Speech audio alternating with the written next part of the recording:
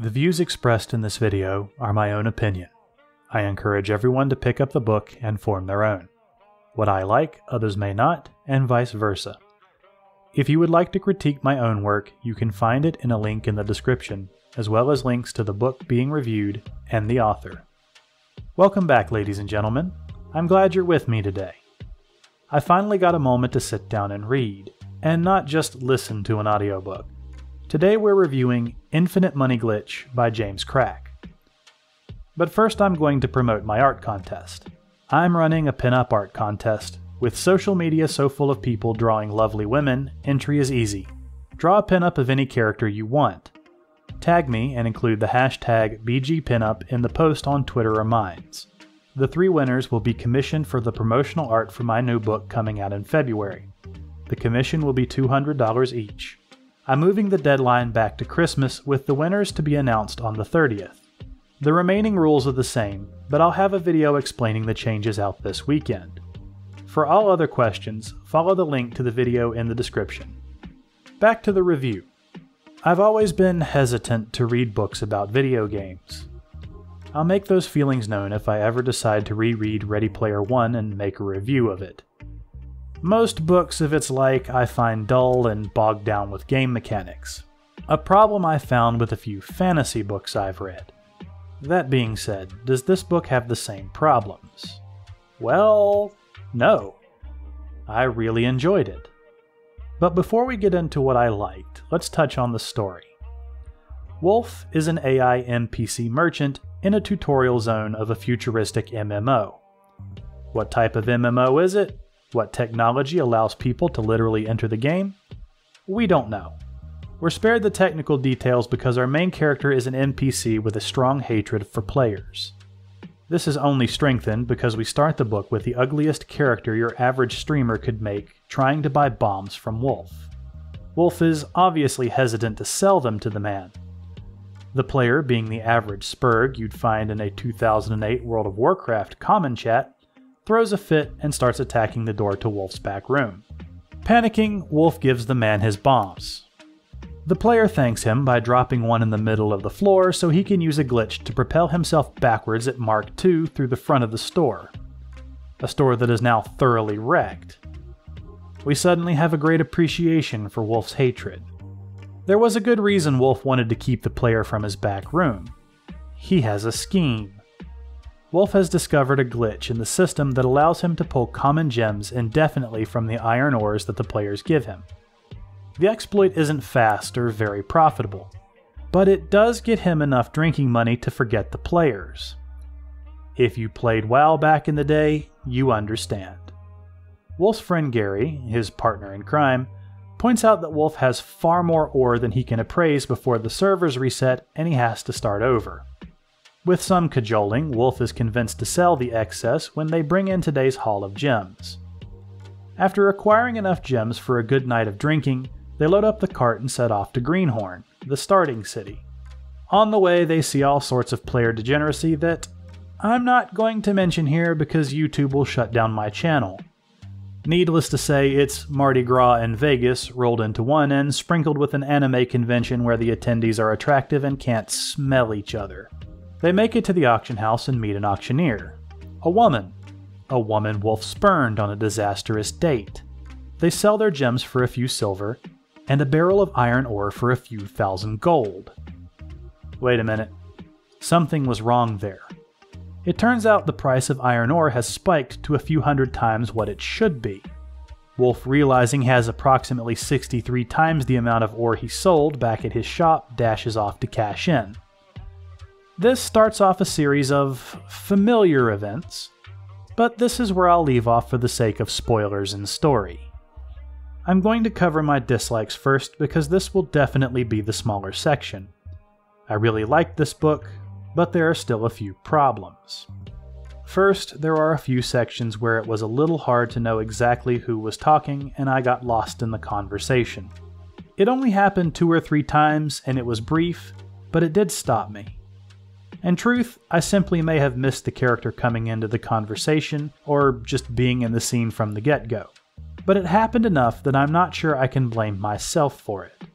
Next, there's a touch of romance in the book that felt a bit dull. Not completely out of place and not handled badly, but it felt flat. Fortunately, it was brief, but it was long enough to notice. It's also possible my recent bouts with romantasy have completely soured me on affection and I'm unfairly taking it out here. There are also some problems with the explanations of the economic stuff they're trying to pull off in the book. It's not impossible to understand, but it can take a while before you know exactly what's going on. It's not terribly explained, but some of it feels more surprising than it should. Lastly, this book can't entirely escape the problems inherent in a book about a video game. The explanation of mechanics. Most are handled deftly and don't hold you up too long, but sometimes the description of mechanics and areas feel a bit too grindy. These are all very small complaints, and you could easily be forgiven for not noticing them at all. I wanted to get them out of the way because I've got other things I wanted to talk about. My likes. Since I've started reading books, there are only two I will wholeheartedly recommend. The first is Eye of the Universe by Matt Waterhouse, a story taking place on an interplanetary cruise ship full of corpses. And now this one. But why? First of all, this book made me laugh, and I don't mean out of pity and desperation. There are genuinely funny moments in this book. Wolf is my favorite kind of protagonist. He's greedy, self-serving, dismissive, and opportunistic, but not in a cruel or evil way. He's a jerk, and is the source of all of his own problems. He also lacks the foresight that would keep him from the situations he puts himself in. His short-sightedness and lack of charisma put him in painful quandaries, and seem to do little but bring him more trouble. I love to expound on the horrible and funny things that happen to him, but comedy is so easy to spoil, and I don't want to do that. Wolf, I think, was the best choice for main character. Making an artificially intelligent NPC the main character fixes a lot of the problems most books about video games have. He's not a normal person trapped in a game. He was born there. This is his world. He doesn't feel overpowered because the system is geared to the players. This means Wolf doesn't have access to the trackers and chat that players have. He can't look up strategies online or use plugins. He doesn't even have access to a mini-map. If he dies, he has to wait out the resurrection timer and can't just log off to do something else. He can't join guilds, and players can just kill him for experience and loot if they choose. He does get a little overpowered later, but there's a decent scale to it. The NPC's lot in general feels relatable. The game is geared towards the players. We know and understand why. Without the players, there is no game. There's also the danger that any NPC can get deleted if they cross the developers. There are treaties in place to stop that, but we know those only matter if you're important. But the players treat the world like you'd expect, by trashing it. They leave mountains of garbage and guts everywhere, run about causing havoc and doing drugs, polluting and stinking up every place they go. Smells aren't a problem for the players because they can just turn off the smell function. Money isn't a problem for them because they can quest easily and join guilds. The NPCs don't have these luxuries. They end up having to rent small, dingy apartments as they're the bottom of a tiered system. Getting a bit too real world in here. There's also the licensing they have to go through. Bureaucracy just makes my blood boil. Next, the book isn't about defeating some big boss or uncovering a conspiracy. It's about gaming the system as it is.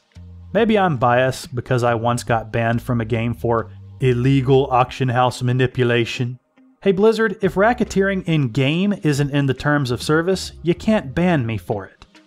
Personal thoughts aside, Wolf is trying to break the system for profit. If you're into trading and finance, you'll probably understand what they were trying to do better than I did, or at least earlier. I wasn't entirely sure what Wolf and company were trying to do till about halfway in. The company also has a vested interest in stopping Wolf because they have a cash to in-game gold exchange, and what Wolf is doing may crash the in-game economy and take down the company. The characters are also handled fairly well. Each character feels unique and are not just played up for laughs. I say they're handled well as none are wasted. Most characters given screen time, for lack of a better term, are well utilized. The actions of one have corresponding responses from others. None are comically evil, none are overly smart, and the plot armor, while there, is fairly thin. Sophia the Queen of Hell being a particular favorite of mine. This book does have a message, but it's handled better than most, and the book isn't preachy about it. The message isn't groundbreaking, and it's a bit trite, but it's a side note and doesn't overshadow the story. It's seen through Wolf's actions and the consequences of them. So let's get into my thoughts. We're going to have to ask the inevitable question that comes up whenever you talk about a book about a game. Would I play this game? In a lot of ways, I feel I've already played this game. It feels like an extremely advanced combination of World of Warcraft and EVE Online with a heavy dollop of gacha game on top. It's a little hard to believe some of the mechanics were hid from players as long as they were, like Wolf's maxed out merchant skill that allows him to equip any item regardless of restrictions so long as his base stats match or surpass. This means he can equip in-game items despite not being the required level, race, class, or anything outside of basic stats. I feel like something so useful would have been discovered long ago. But yes, I would play this game. I love something with a lot of secrets and exploration. Also, I'd like to note this is probably one of the first books I've read of this kind where the main character doesn't immediately become a caster and start using magic, or find some magical exploit that breaks the game. Also, while I really like the story, the ending wasn't as good as I was hoping. I'm not going to spoil it, but it felt a little predictable. There are elements I like about it. It works, it feels practical, but with all the crazy stuff that happens in the rest of the book and Wolf's constant self-sabotage, I was hoping for something grander. This is again not saying it was a bad ending. It was satisfying. There's no cliffhangers or promises of a sequel. Everything felt in character, and it did the most important thing that all good stories do. It ended. Good luck, everyone.